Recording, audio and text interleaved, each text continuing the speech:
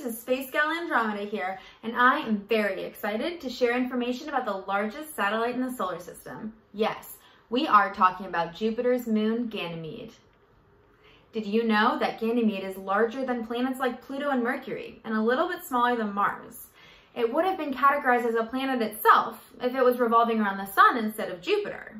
It's estimated that Ganymede is as old as Jupiter itself. That means it was born about 4.5 billion years ago. Ganymede is one of the 79 moons of Jupiter, orbiting at about 665,000 miles from the surface of Jupiter. Now, can you guess how long it takes for Ganymede to orbit around the giant planet Jupiter? It takes 7 Earth days. Yes, it takes that long. Another interesting fact is that Ganymede was discovered in 1610 by Galileo Galilei. The discovery uncovered the fact that there are satellites orbiting other planets than Earth.